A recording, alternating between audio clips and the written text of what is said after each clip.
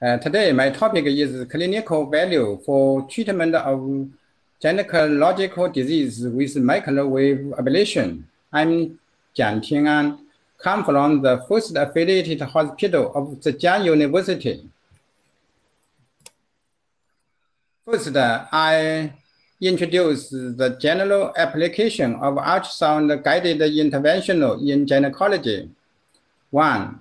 Pelvic effusion. We mainly solve the clinical problems with aspiration or catheterization, especially in complication post-operative. 2. Sclerotherapy. We mainly apply to chocolate cyst, ovarian simple cyst, with injection of anhydrous alcohol or lorimacrol. 3. Cyst implantation. We usually implantation iodine 125 particles. Sometimes we combine with lorimacrol injection. 4. Medicine injection. We apply to treat ectopic gestation, placenta implantation, placenta residue. 5. Percutaneous ablation. This is today's main topic. We treat myoma or adenomyosis with thermal ablation. Generally speaking, there are 5 ablation methods for solid tumor in our body. Laser ablation is seldom used because it's a small laser area. The other 4 methods are used according to different situations. How to choose the ablation methods? ISVIR is usually used to treat with lesion with good acoustic window without intestine gas. Microwave usually applied to large mass with abundant blood supply. Is applied to deep, stiff lesion. Chemical ablation usually treat small multiple lesions near vital structure, while multiple lesions with different volumes, we usually with thermal ablation combined with chemical ablation. For example, when the lesion with good acoustic windows and where there are no intestine gas, and the lesion is not so large or no blood supply, we usually with ISVIR to treatment. But in the large and abundant with blood supply, it's better for microwave ablation. In this situation, we may use microwave ablation or RFA to treat it. In this deep or near neighboring has the vital structure, we can use RFA to puncture or injection with lorimacrol. In this situation, there are several different volume of myeloma.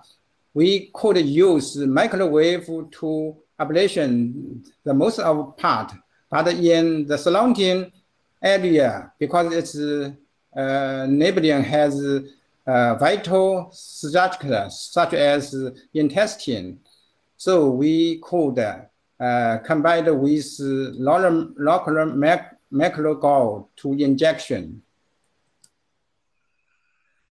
Now let me introduce the principle of microwave ablation. It is electromagnetic waves, and the oscillation of polar molecules can produce follicular heating cause to tissue coagulative. The microwave ablation, the feature is heating fast, can produce large ablation zone in short time, especially with two antennas working together. Well, the simple RF is that the oscillation of ions in tissue produce frictional heating with high frequency electricity energy, leading to coagulation necrosis of lesion. The feature of ISVIR is the electrode is sharp and thin, so can use to deep or harder lesions. This is guidelines of fibroid treatment in different countries, including USA, France, Europe, and China. It is divided into three situations. When the myoma has no symptom, no obvious affection life quality, especially for perimenopause females, it is no need for treatment. When has no to ovary function. When the myomas has severe symptoms such as heavy menstrual flow, anemia, compression, we can treatment it with thermal ablation. The thermal ablation is tendency because minimally invasive, faster recovery, and symptom released effectively.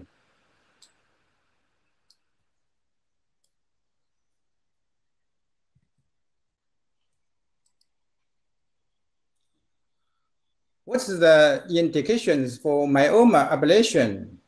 The first is needs precise diagnosis. The ultrasound MR was the first choice for definitely diagnosis.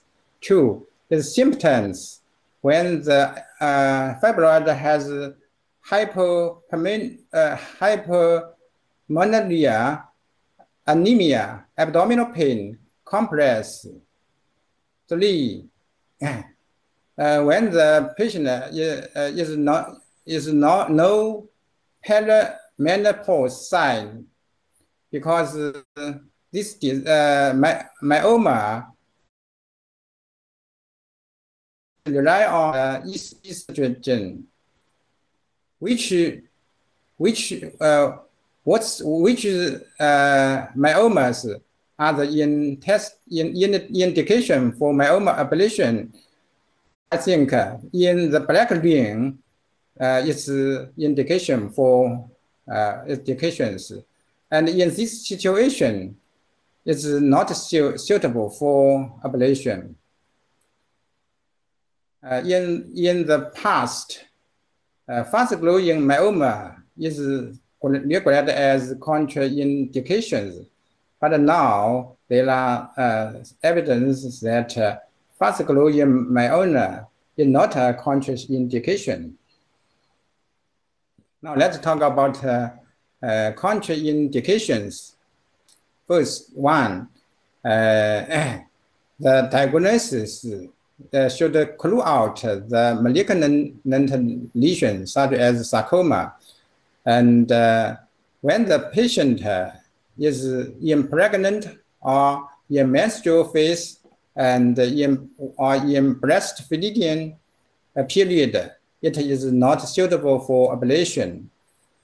When the patient with acute pelvic inflammatory or liver and renal dysfunction or with coagulation dysfunction, it is not suitable for ablation. How to rule out a malignancy? First, we can use diagnostic curettage to rule out endometrium malignancy, and with TCT to rule out uterine cervix malignancy. And we can use MR or ultrasound and combined with clinical features to rule out myometrium malignancy. Finally, we can use core biopsy.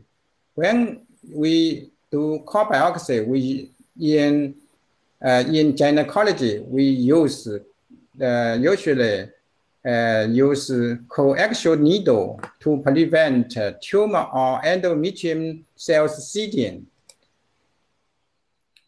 Why pedicled subserosal fibroid is not suitable for ablation? Because it's hard to puncture. When puncture, it can shift off, drilled off. And there are intestine surrounded the tumor. So when some ablation, it can damage intestine. And when the pedicle necrosis, it may fall off and cause secondary parasitic tumor, maybe to be operated. Now we see some cases. Case 1, this is a large fibroid. We implanted the first needle and we planted the needle, and with two antennas working together, and we see the lesion calcification. And after the ablation, we see no color Doppler signal, and we see EUS. The lesion is a good ablation area. It's large. And we see case multiple fibroids. We put one needle and second needle, then working together. We see this first fibroid has been ablated, and this second fibroid, we see calcifications. Case 3 is 30 years old. Recently, it large and we see the lesion located here near the wall of pelvic.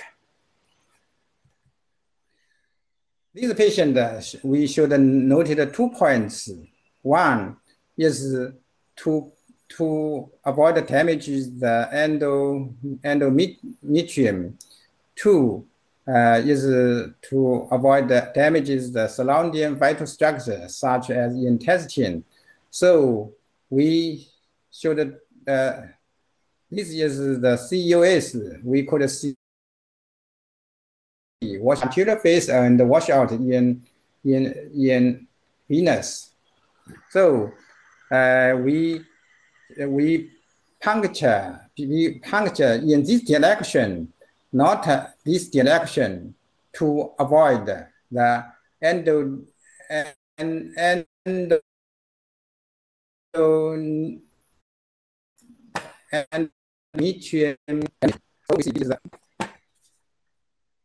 So this is the first needle and the second needle, and when we, in order to prevent damage the intestine, so we do artificial ascites. When the two entities working together, we see the whole lesion gasifications. And after ablation, the CUS shows the whole ablation. And 1 month later, the CUS shows the whole ablation. Case 4 is an intestine patient. From this patient, we think we prove that fast growing myoma is not a contraindication. This patient has a 2 centimeter fibroid 2 years ago, but it growing fast with the size of 8.0 by 7.0 centimeter. Pathology was like a myoma, so she do the ablation. After ablations, 2 days later, with CUS, we see it's a good ablation. We see in the here maybe a little enhancement, just like here, but most of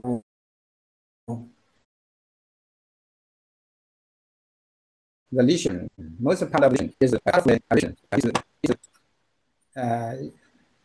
venous flares. We see the palation is good, but 1 year later we see the early lesion has small, but surrounding area we see the enhancement, and the size is 6 by 5 centimeter. So the patient is anxious and went to operation, but pathology proves leiomyoma. This is a special type leiomyoma called cellular leiomyoma. Now let's introduce of adenomyosis.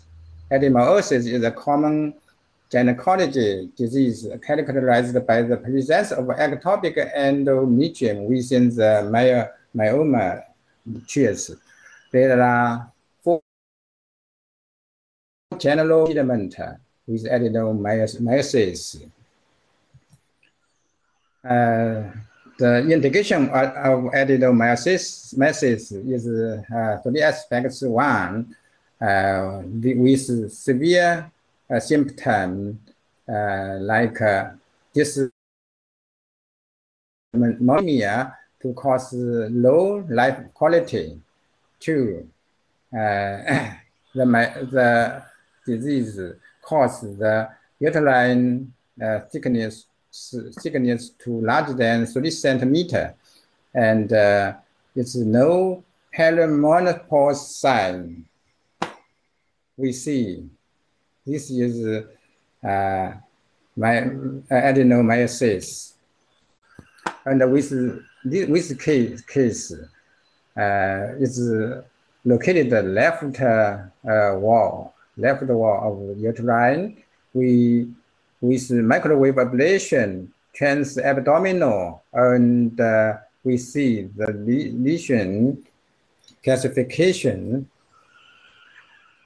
So how was the strategy of ablation for myoma and adenomyosis? This is the general specificity. 1 is one is combination of stem ablation with lower macro goal in different situation with stem ablation. Two, because the lesion always usually large, so we usually thermal ablation with multiple antenna and with multiple treatment. And although it is benign tumor, but maybe some like cell myelomas, so we should complete ablation.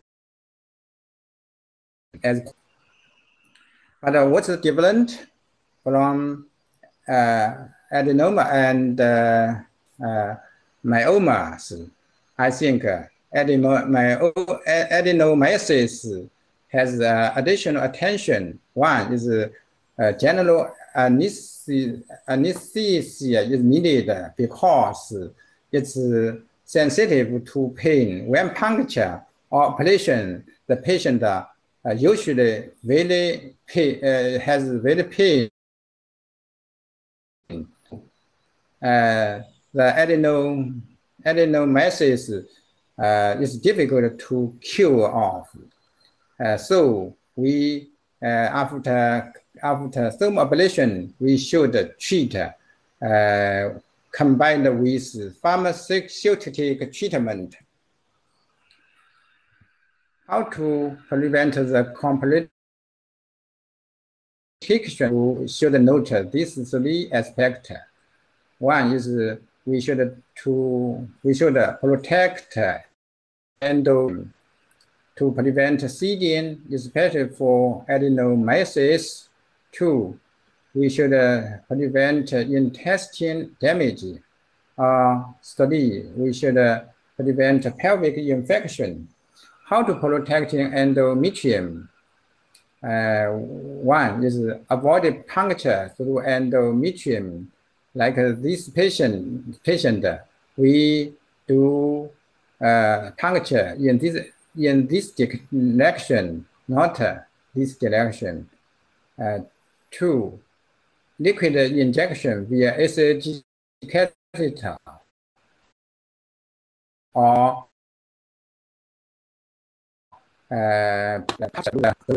this is ascites to avoid intestine damage.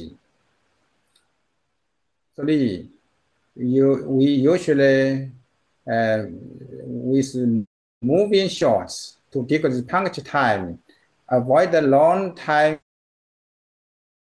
ablation to avoid heating radiation to damage surrounding tissue.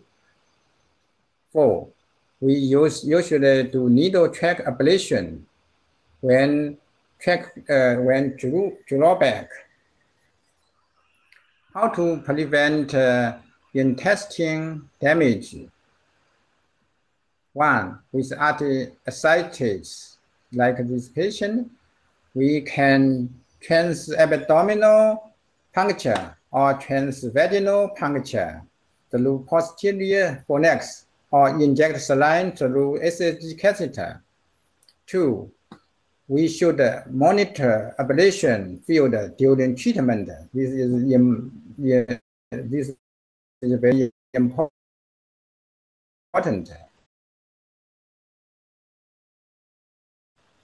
In this patient located near the vital structure, we usually with thermal ablation combined with injection of lower macular gall. Four, we always do prepare in preoperative fasting and intestine preparations. Five, we should avoid the long-time ablation in one procedure. Summary, the thermal ablation is a safe, minimally invasive, and effective treatment. The endometrium must be protected during operation. The protection of intestinal wall is also vital.